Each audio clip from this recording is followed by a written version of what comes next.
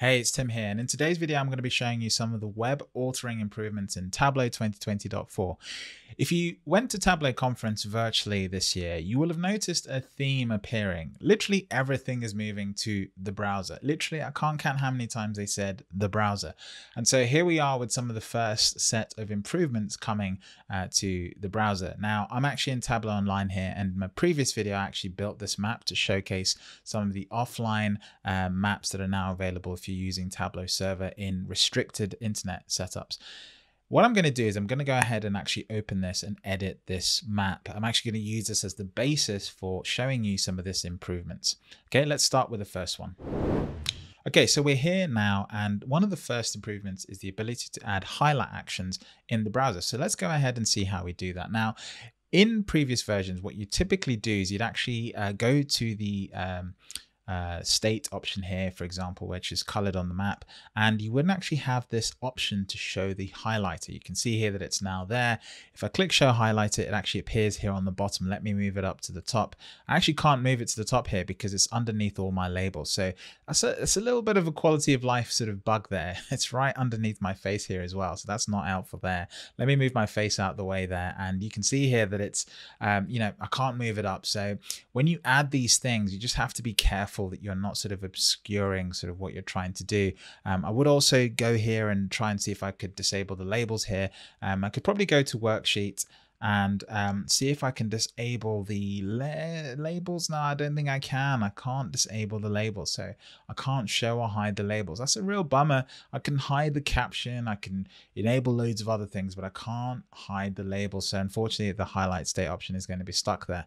When we work with a dashboard though, I think we can actually move that. So let's go ahead to the next feature that has been improved in 2020.4 and see what that's like. Okay, the next thing is mark labels.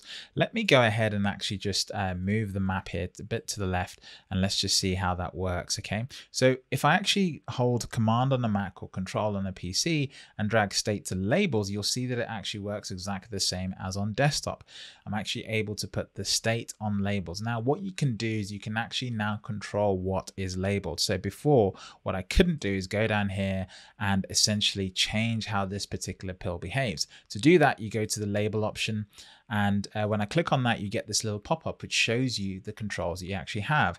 And I can actually choose what gets labeled. So in this case, I'll just choose highlighted.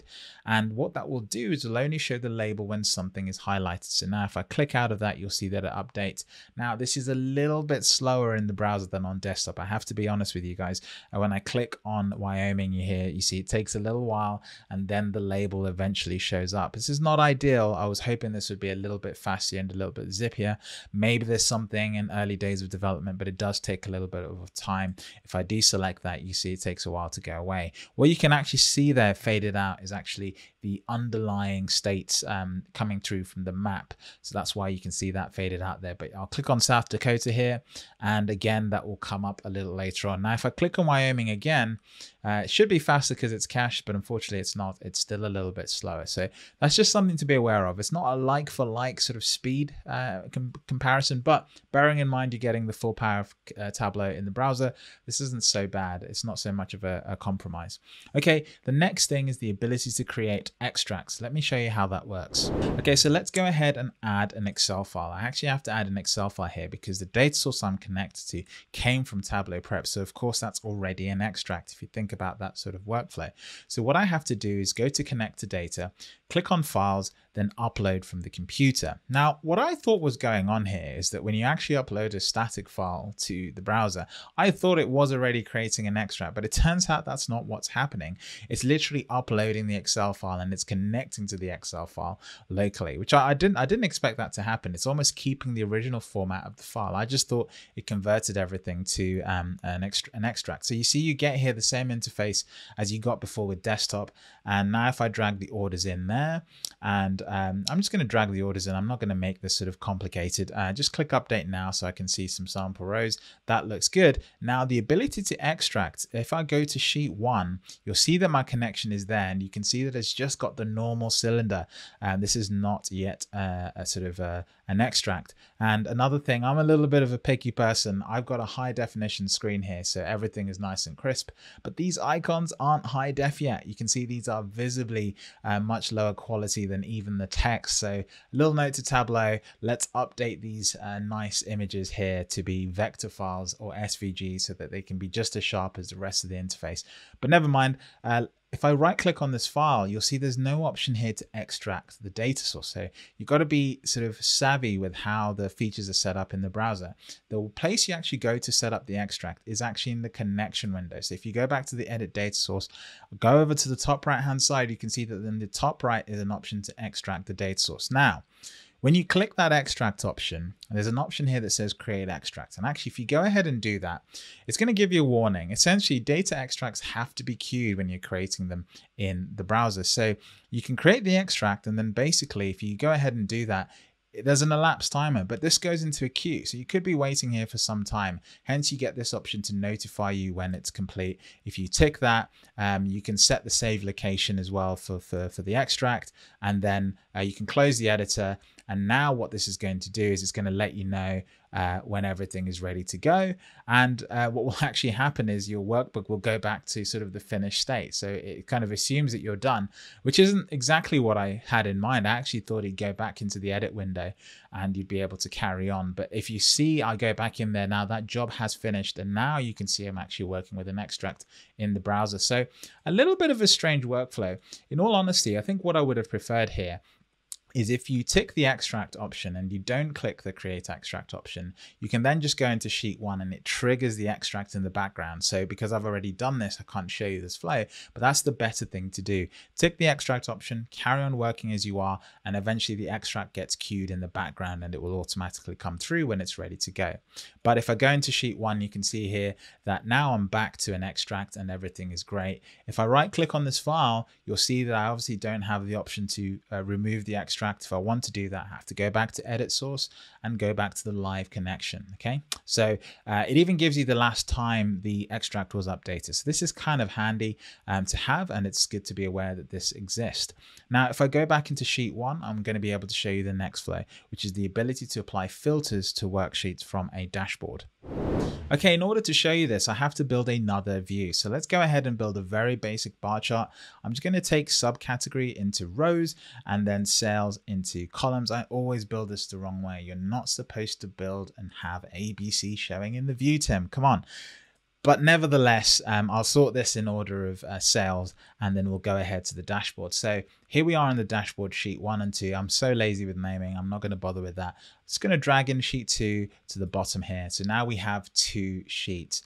Now, if I go back into sheet 2, what I want to do is actually add in a filter. In this case, I'm going to add in a segment filter because I'm actually going to call up this filter on the dashboard. For now, I'll just click all, click OK, go to the dashboard. And now that we're in the dashboard, remember earlier on I was complaining about this legend. I can actually get rid of it here because I'm actually using a dashboard, so I can actually control what's in the dashboard.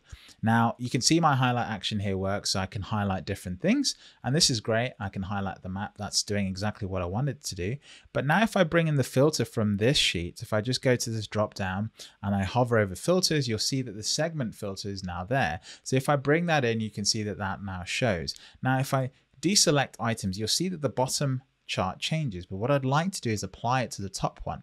So let's hit all here. Let's go to the drop down filter and check this out. This is actually something great to see. This whole menu looks familiar. It's exactly the same as Tableau Desktop, and you've even got the ability to apply it to selected worksheets. This actually makes dashboarding a real prospect in the browser because I can now choose exactly which sheet I want to target with my filter, click OK, and now this filter is controlling both of them. So before you'd have to use the sheet as the filter, you'd have to sort of think creatively, but now you can do that all in the browser and everything works really, really well. I think it's a really great improvement to have in the browser.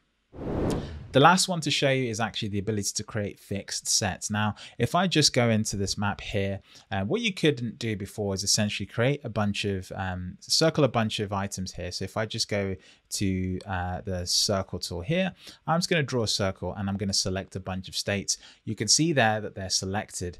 And when I do that, if I hover over any one of them, I get that pop-up window, the context menu that I'm familiar with in Tableau. And one of the options there now is to create a set. Now, when you do this, it creates a set, but there's no sort of big signal other than the fact that on the left-hand side, you can see that it's now highlighting the state set. So it's actually creating the set and it's right there, but you can't edit the set. So if you've got an issue, you've got to delete the set and recreate it. The other thing you can do is you can, of course, select another group of states and do the same thing again. And all it's doing isn't naming them. It's going to start naming them in sequential order, but I can also add it to the set if I can also add it to the previous set that I created. So this is a really sort of nice little hack. There's probably no obvious way that when you look at the item here, you probably want to edit it here, but actually the hack is to just go back into the view, select what you're trying to select. In this case, I think I'm actually somehow selecting the whole map here. And if I do that and I go click on the option, I can now remove from set or add to the set that I'd already created, or even create a new set. So if I create a set, it names it state set 2, and of course I can actually now start renaming those to make more sense if it's necessary. So there we have it. It's a really sort of nice quality of life improvement. These are big hitters. I mean, these sounds like small features, but these are some of the big features that stop power users from actually using the browser, and in some cases even fixing workbooks in the browser. Essentially, I've used WebEdit to fix workbooks on the fly, and now actually with some of these features I can go in and fix some of those pesky filtering issues where maybe a filter's been mistakenly applied to something. I can actually go into browser and actually fix those on the go, which is great, even on an iPad, which might be what I have while I'm mobile. So that's pretty much it. Those are all the features in a nutshell. If you enjoyed this video, you know what to do. Hit the like button, subscribe, share the video with other people that might find it useful. If you haven't, then hit the dislike button twice, and I'll catch you in the next video.